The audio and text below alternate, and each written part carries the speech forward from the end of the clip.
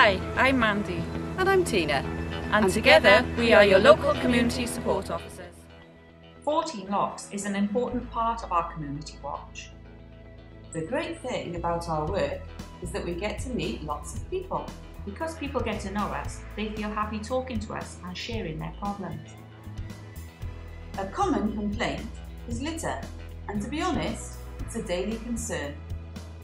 Litter is just not good, gives the wrong impression.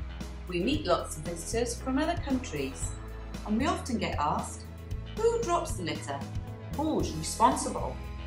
And the truth is, we all are. Believe it or not, there are different kinds of litter, and it's hard to imagine how people can be so irresponsible. Just look at this double mattress that has been thrown into one of the locks. This must have taken an incredible amount of time and effort. And for what? To make an eyesore. It would have been easier to contact the council, who would be happy to take it away. 14 Locks is a natural habitat for lots of wildlife. But look at this black bag. What does it say about how we treat the environment? It's just not fair. Looking at this photo, the rubbish you can see has probably been thrown away on the spur of the moment.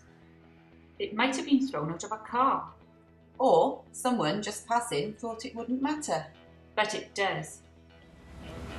14 Locks is a beautiful place, and so is Wales. And we can all do our bit to keep it this way. And it's not that difficult.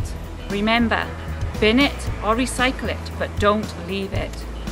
Keep Wales tidy.